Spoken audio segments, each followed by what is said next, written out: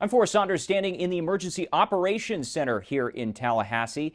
And that is, of course, because of all the severe weather that swept across the state on Tuesday, overshadowing the State of the State address from Governor Ron DeSantis.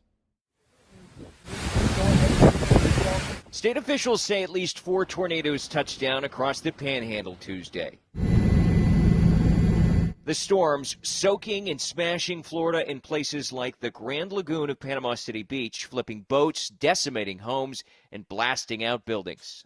At about 40 structures that are destroyed, there's been 5 individuals taken to local hospitals with various injuries, lacerations, head trauma, but no fatalities. In Marianna, more devastation, some buildings obliterated, debris everywhere. The storms then closed in on the state capitol in Tallahassee as tornado warnings sounded in the middle of speeches, lawmakers gaveling in for the next legislative session. Just watch the top of the rotunda.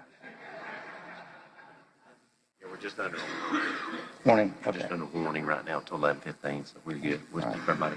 We need to scatter. The sergeant's going to let us know. Let the governor be received.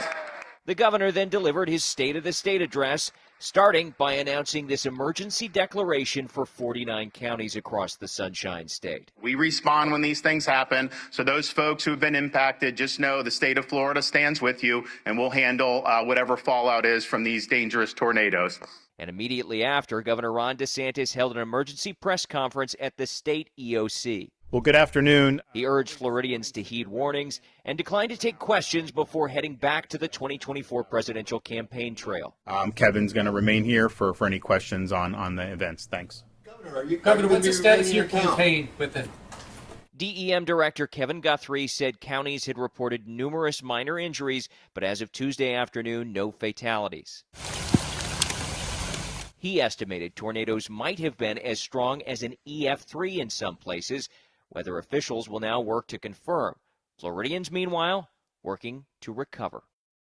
Now, here at the EOC, officials are at the highest state of alert, and that will continue until these storms move out of the area and recovery begins.